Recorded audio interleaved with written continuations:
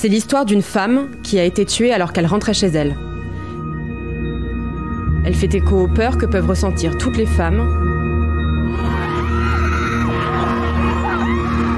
et a ouvert un débat inédit au Royaume-Uni.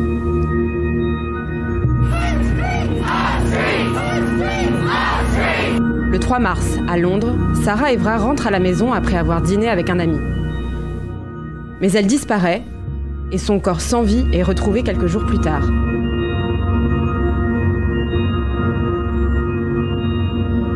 Le 12 mars, un policier, Wayne Cousins, est inculpé pour le kidnapping et le meurtre de la jeune femme.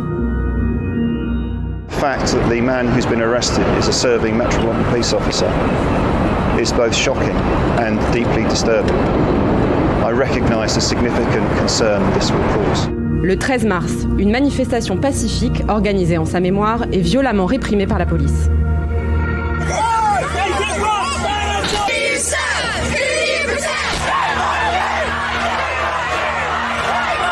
I think the Metropolitan Police have woefully mishandled it. They should have sat down with those women's organisations who are not exactly a lawless mob. They are just women who want to call attention to this awful situation.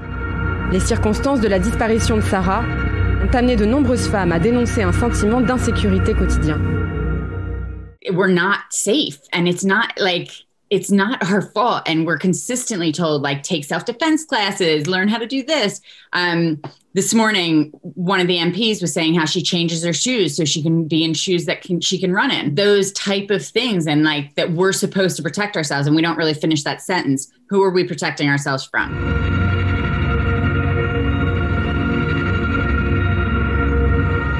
She did everything that you're told to do.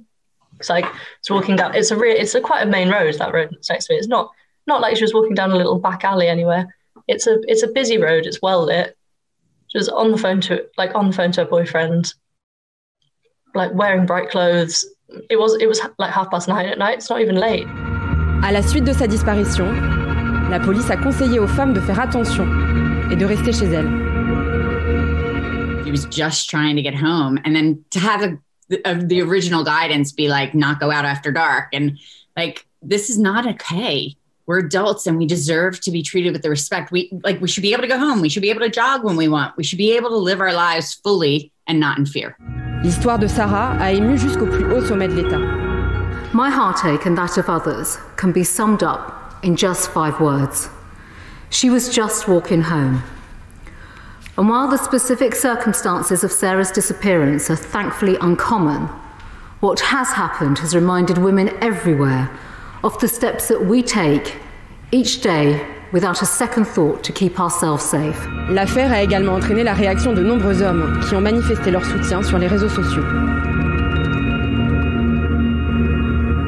The one thing that I have seen that has been really good is the amount of men who've come out and said, I never even considered this. Like, I should learn about it, I think. And I always think a lot of people don't realise not to walk behind somebody or not that they're doing it on purpose, but I think people just genuinely don't realise that someone else could be quite scared by that.